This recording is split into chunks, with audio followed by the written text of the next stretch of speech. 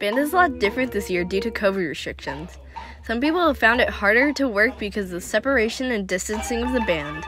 It's a lot easier to do band in the past years, in my opinion, due to like everyone being in the same room, and you didn't have to like wait before you could start playing. You didn't have like a certain amount of time where you could play.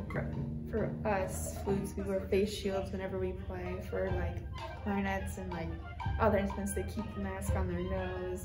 They have bell covers. Plus, like after each time, you like sanitize your stand and seat. So like I think it's pretty safe.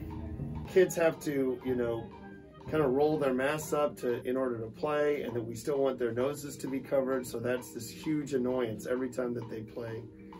I think the number one thing that's affecting us is that our large ensembles can't meet together. They need to play together because most of the teaching that goes on is ensemble instruction. How do we perform as one? I think the one positive that I could probably think of is just that I think all of us really miss what band was. I think kids are more serious about band than they ever have been. They know that this is like kind of band, and they really miss what band was, so they work their butts off right now just to make it happen.